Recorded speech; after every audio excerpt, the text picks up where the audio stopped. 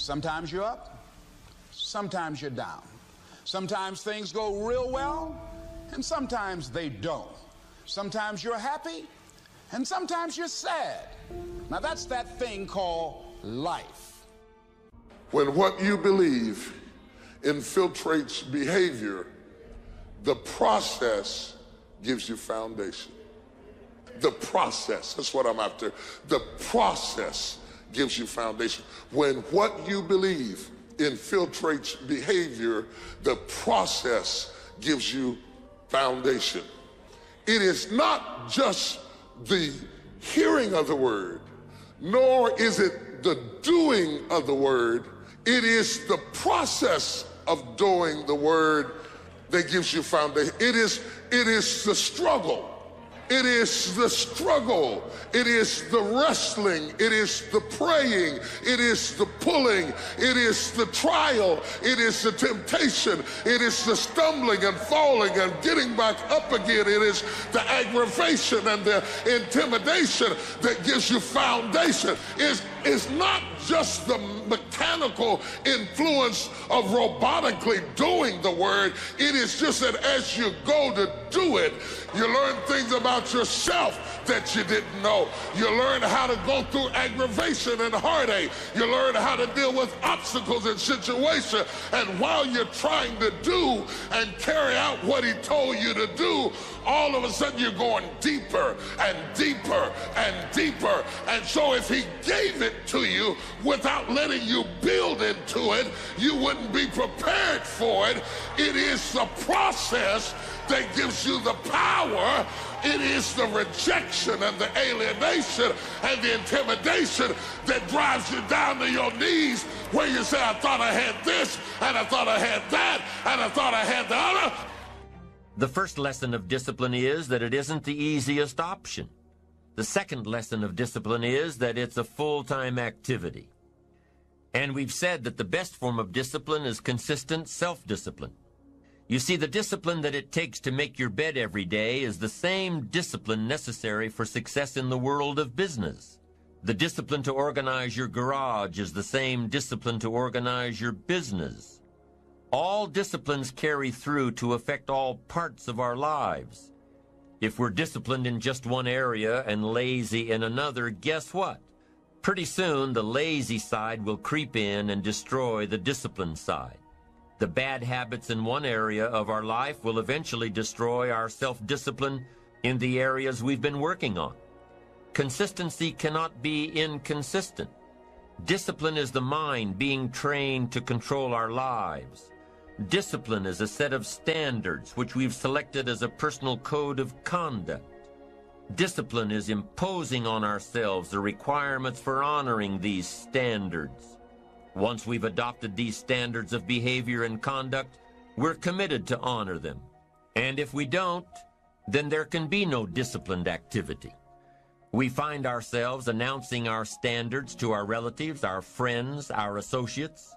We shout our beliefs and condemn those who believe any differently, but then we don't walk the talk. We end up acting in a way far different from the beliefs we've shouted. We tell our kids that the TV is rotting their minds, yet we spend our evenings in front of it. We tell our employees that they must take advantage of every minute of the working day, yet we spend 3 hours at lunch. Do as I say, not as I do. This is inconsistent. This leads to a loss of credibility among those who watch us. And more importantly, this leads to a loss of credibility within ourselves. The only thing worse than one who is inconsistent in applying their self-imposed disciplines is one who has never considered the need or the value of discipline at all.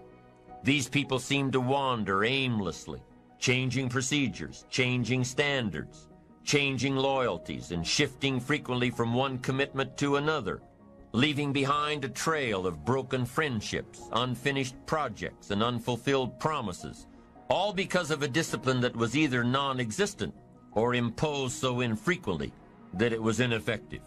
Here's the third step to becoming consistently self-disciplined. Number one is realizing that discipline isn't the easiest option. Number two, discipline is a full-time activity, day by day, every day. And The third step to becoming self-disciplined is really a philosophy that holds one of life's unique promises. Number 3 simply says, for every disciplined effort, there is a multiple reward. That's one of life's great arrangements. It's like the law of sowing and reaping. In fact, it's an extension of the biblical law that says if you sow well, you reap well. Now here's a unique part of the law of sowing and reaping. Not only does it suggest that we'll all reap what we've sown, it also suggests that we'll reap much more. Life is full of laws that both govern and explain behaviors, but this may well be the major law we need to understand. For every disciplined effort, a multiple reward.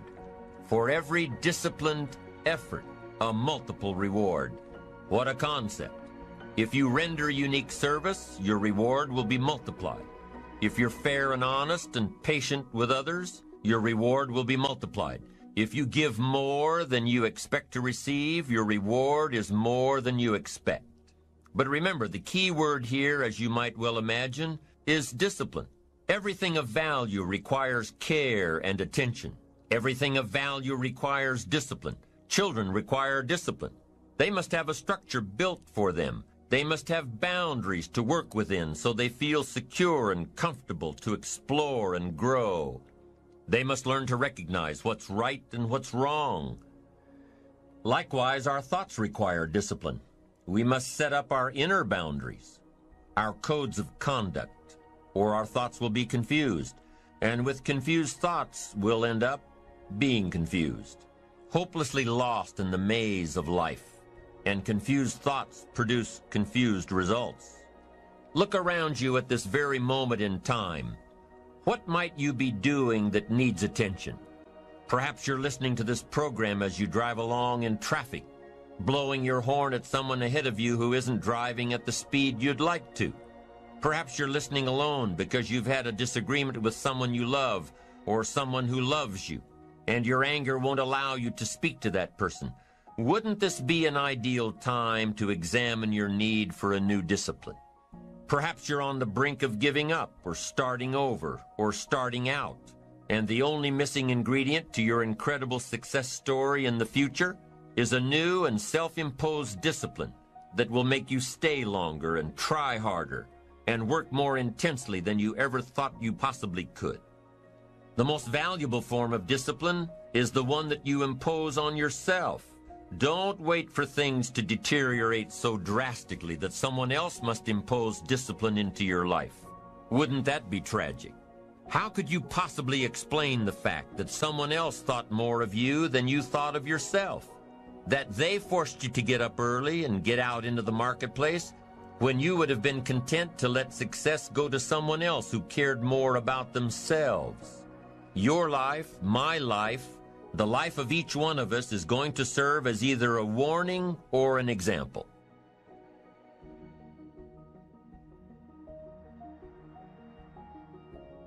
Doing is digging. Doing is digging. He said, when you do the word, you are like the man who dug down to the rock. When you start doing, there is an inevitable digging process where everything that isn't solid has to get out of your way, digging past your fear, digging past your insecurity, digging past how you see yourself, digging past your limitations, digging you all the way down. He's gonna dig, he's gonna dig, he's gonna keep on digging. He's going to keep on digging.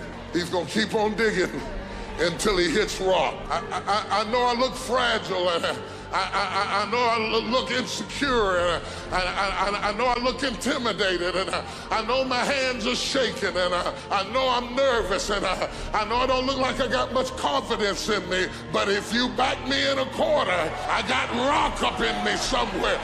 Yes.